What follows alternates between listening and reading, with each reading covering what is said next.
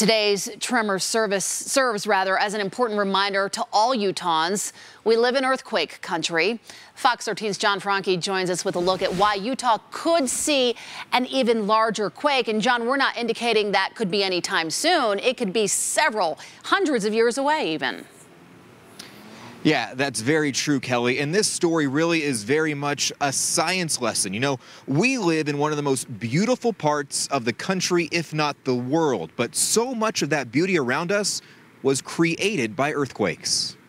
The Wasatch Mountains are a Utah icon. And there is a tremendous amount of what we would call potential energy. These mountains have evolved over millions of years thanks to all that energy released during earthquakes. Every time you have a big, like a magnitude 7 earthquake, the mountains go up a little bit higher. The mountains should be a constant reminder. If you wait millions of years, those meters add up, and you end up with the Wasatch. That the potential is there for a serious earthquake to hit our state. There's about a 50% probability in the next 50 years that there's going to be a magnitude 6.5 or bigger somewhere along the Wasatch.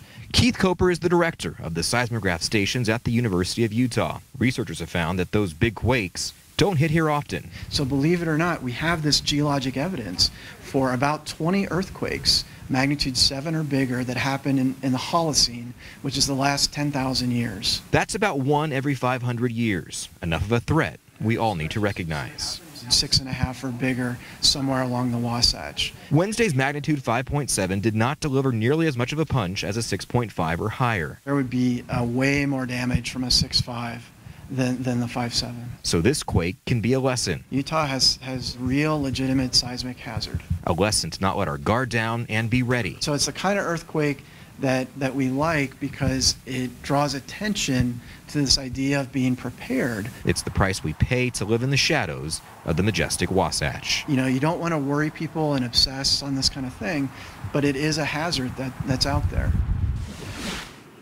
And by the way, today's 5.7 was not large enough to add a meter or two to the Wasatch, but it was enough to cause dozens of aftershocks, and those most likely will continue in the days and weeks ahead.